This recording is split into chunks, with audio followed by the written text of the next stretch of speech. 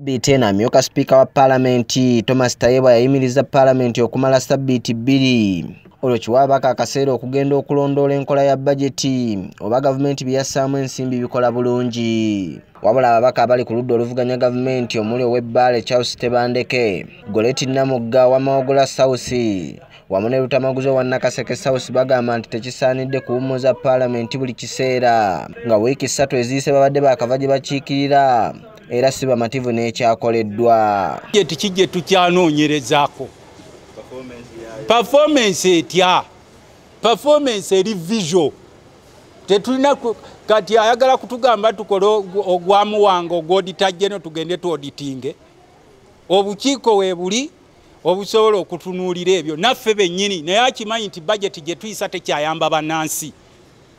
Kasita oyisa bajeti nti sente zigende zikola amakubo naye n'olaba nga tewaliwo makubo gakolebwa.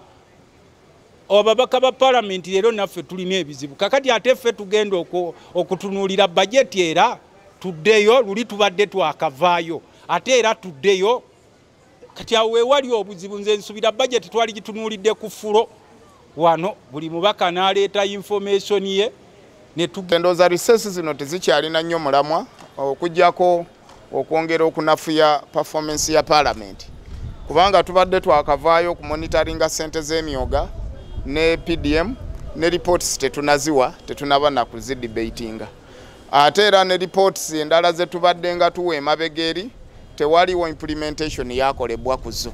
Kakati ate tusobola kutuzaayo mangu ago nti tugende tu monitoring government budget performance nga ate tuli mu budget framework paper era districts zonna ez'enjawulo ziri mu kwetegekera kulaba nga unveiling budgets zaabwe eza next financial year. Kakati tugenda kusinkana abantu nabaki okutuwa examination, assessment and evaluation ya previous budget performance nga ate bali mu kwetegekera kukola budget mpya. So nze ndowooza nti Parliament ebanga yagala okuva ku mulamu ogw'okuweereza bannayuganda. Bano mu ngeri y'emu bagamba nti gavumenti eveeyo ekole ku nsonga eziruma bannansi nga kyekyawaliriza ne sipiika okuyimiriza entuulo oluvannyuma lw'okubeera nga Palamenti ebadde mu ludda lumu lwa NRM. Palamenti yandibadde ekozesa buyinza bwayo okuyita baminisita ebaleeta on board okulaba nga batuwa answer ku kibuuzo eky'okutyobola eddembe ly'abannayuganda kubanga nze ndowooza kyekireese bino byonna. Palamenti erina obuyinza obuyita ne bwaba president okumuyita awe answers ku bibuuzo ebiba bigenda mu maaso mu ggwanga. So kati ekibuuzo ekiriwo tekiweebwa answer ya kusindika babaka mu field. Ekibuuzo ekya human rights torture and violation kyetaaga answer wano ku fulo ya Palamenti ffe ababaka tukitwale tuginnyonnyola abantu baffe abo be batocharinze be batidde abantu babwe be banyagidde abantu babwe be bawambidde abantu babwe ne human rights endala nnyingi nnyo. Aboludde oluwabula bafuluma house weeks 2 kati kizibu nnyo mu nsi y'abagunjufu okutuuza Palamenti ng'oludde olwaddyo weeruli olwakkono nga teruliwo newankubadde abadde nga bagamba free sitting oli waddemba okusala n'odda side eri. So bannayuganda tubawa ekitiibwa musasula omusolo neero atakola tasobola gusasula. Eggwanga lisobola okutambula ng'abantu nammwe muli balamu. Tetugenda kukkiriza tujja kulwana mpaka ku muntu asembayo. Wano mu ddembe ly'obuntu n'olubuto oluvuddemu twebuuza ekiruggyemu. So tetusobola kuleka abantu baffe kubulawo mu ngeri etamanyikiddwa. Era mu kkowe lino mwe tuteeka n'abantu abali mu makooti. Bamaze ebbanga mu makooti tebaleetebwa mu mbuga z'amateeka. Ekyo nakyo tugenda kwongera okiteekako essira n'okivumirira okulaba nga abantu abali mu makomera baleetebwa mu kkooti basobole okufuna obwenkanya. Yagadde kwekweka mabega wa kigambo bajeti kugitunuulira naye ffe tetulina bye tugenda kutunuulira.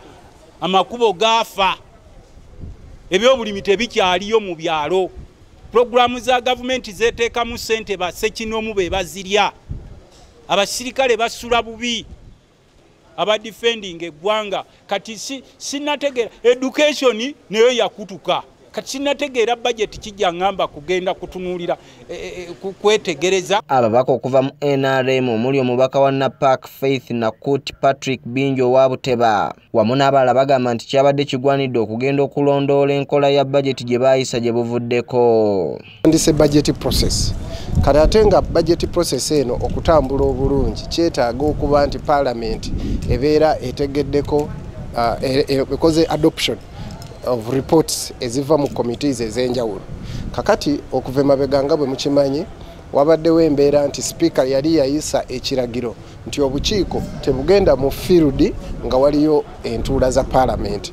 So olwekyo wabaddewo obukiiko bungi obuyina okukola field activities, field oversight visits, naye nga tebunaba kufuna budde gendayo, so nga Parliament yeetaaga reports ezo ate nga committees tezinnaba kuleeta reports ezo. So owekitiibwa speaker kyova olaba yagambye nti no kaawe committees obudde, committees zigende zikole oversight activities, committee field activities, tuze reports eri Parliament so that those reports zisobola okukozesebwa mu kukola budget, because tutandise budget process. Findings, it's part of our work. Actually, we're doing our work of oversight. So let somebody not worry that recess is too much, 2 weeks. Moreover, this is just 2 weeks recess. It's not a lot. And you are aware, after this recess, we will have a very busy schedule processing the budget process. It is demanding, it takes all our time up to next year. There will be no space to do any other work of visiting the electorates, getting to know what's going on, doing some research work. So this recess should not worry anyone. There was anti-speaker alabye nti teri milimo ja government gyeleeta mu Parliament. Songa lwaki ayagala ba MPs bagende balabe n'ebirala ebibayinza kufuna mu field ebisobola okutugaidinga omukubudgetinga kujja. Kubanga tugenda mu kubudgetinga tutandise ku budgeting cycle ate kiba kirungi nta members ba visiting MDS ba visiting be basasule sente mwaka gwagwa tulabe we tufuna ekyetutandikirako. Omubaka Nakut Faith owa Napaka mu ngeri yemu aliko obubaka bwawadde ababaka abali ku ludda oluvuganya gavumenti. Knew there was too much work. Why did they leave? If they cared about the country, about the business of legislation in Uganda, if they really cared, then it would have been better to come. And let's reason in the House. Parliament is a house for reasoning.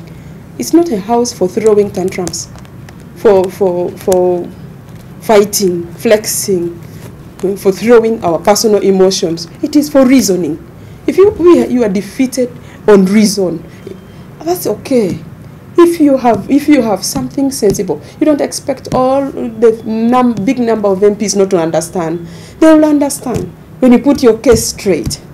If you're putting a case on human rights and you put your numbers right, members will understand. But to protest or to fight and then leave and disappear for weeks, then now you come back to say, why is the House on recess? When you already gave yourselves recess, I think it's unfair. Parliament kati esuubirwa okukomawo oluvannyuma lwa ssabbiiti 2. Speakers yalambika bwe yali aggalawo olutuula lwa Parliament ku lwokubiri lwa ssabbiiti eno.